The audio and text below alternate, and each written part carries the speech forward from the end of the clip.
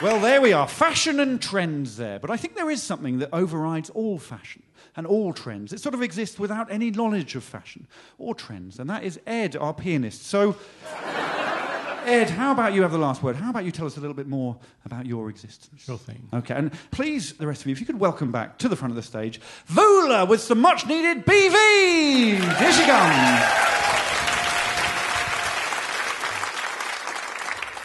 Still to this day, my mum looks at me in that way. Daddy doesn't know what to say.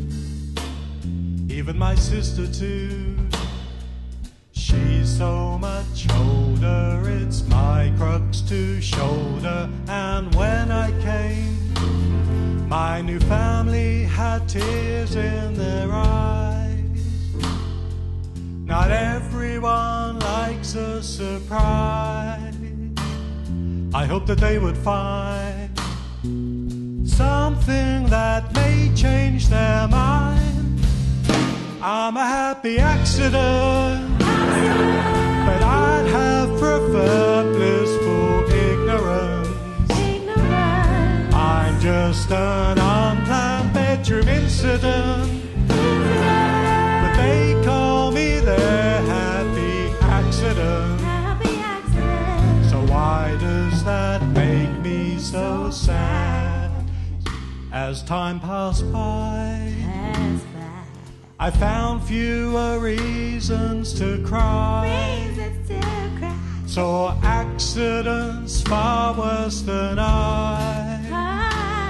I see them all the time, like stepping on bugs in a room in the dark, kicking a child by mistake in the park, dropping an overweight dog on your toe, calling a woman a man in a show, trapped in a lift or a fall off a cliff, baby, losing a leg or just breaking an egg.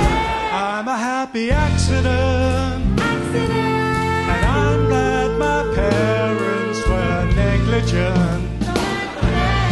Their guilt means that they overcompensate, and I'm getting all the inheritance. So maybe it isn't so